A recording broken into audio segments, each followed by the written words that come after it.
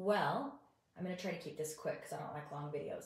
Last night, get this, my husband and I are up at a cabin with his family, you know, celebrating the end of Thanksgiving. They're all going back home. And we were talking about putting together a photo book and a calendar for Mark's mom, who wasn't there. And I said, okay, fine, you guys.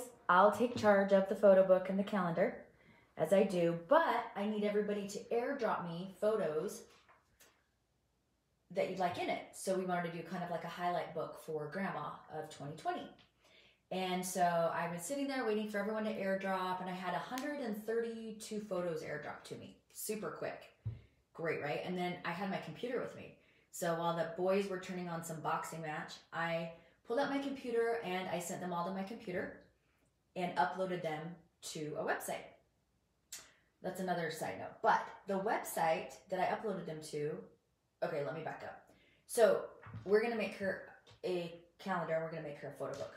When I sent all of the photos that people had sent me in Mark's family to my computer, I realized that literally half of them were in the HEIC format. Okay, so many of you may not even know what that means or what that is because it's the new default on the iPhone. So 2 years ago, Apple came out with a new format. So you may recognize JPG, right? So a JPG is a photo format, or a PDF is for, you know, bound document. Well, HEIF is high efficiency something, I can look that up. Anyway, it's a high efficiency format that Apple came up with for photos inside of your phone, so that they're more compressed so that the phone can store more photos for you, right? But it's very minimal compression, and I don't think it makes a huge difference. Well, here's the hard part. If you ever airdrop or send those photos that are in the HEIF or HEIC format to an Android user or to my laptop or anything else, you're not gonna be able to read them.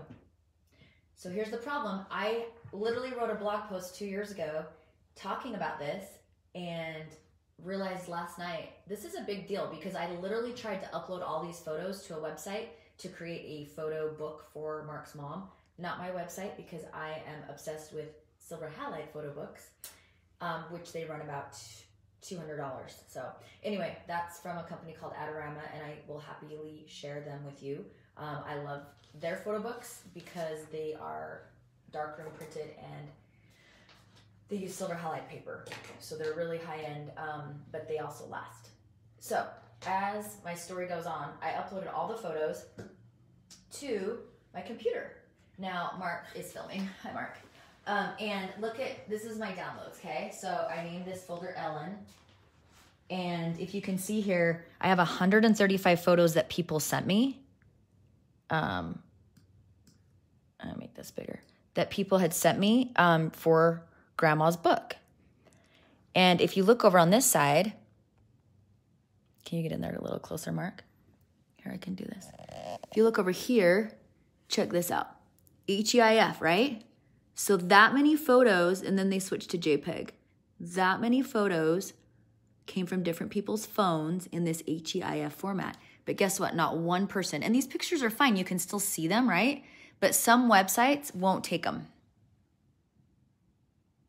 So because I'm on a Mac and because I used an iPhone and both of them are on iOS 11, I can read an HEIF photo. But if I sent this to a PC, guess what?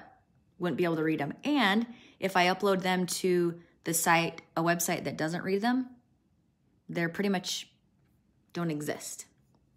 So that's how many HEIC photos I got from different people in Mark's family. And I'm like, wait, do you guys not realize what this means? And they had no idea, right? And so I'm like, oh, probably most people don't have any idea what it means to have your phones in this format. So what I want you guys to do, and I want to just show you how to change it, because if I were you, I would be shooting with a JPEG.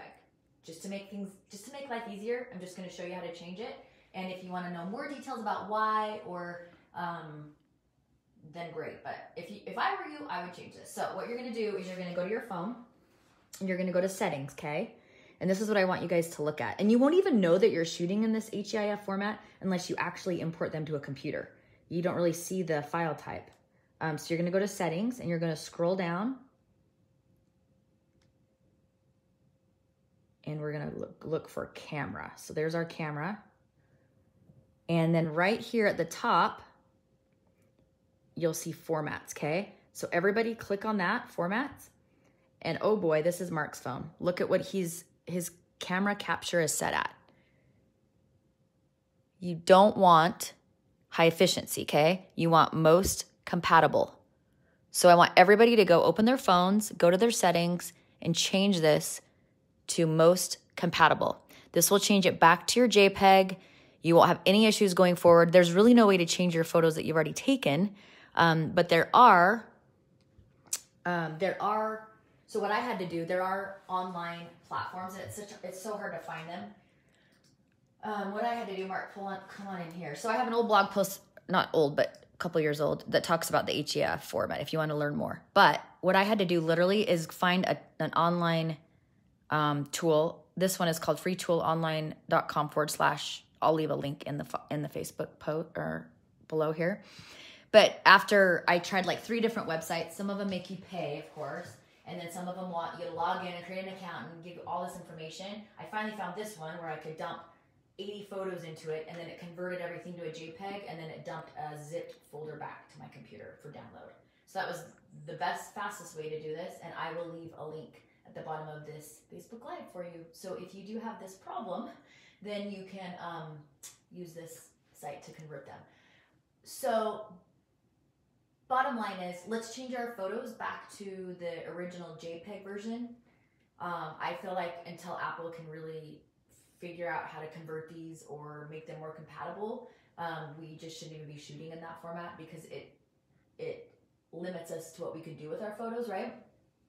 If you're uploading these photos to Persnickety Prints, our software reads HEIF and HEIC photos. So our software will convert it, it'll read it, but not every website can.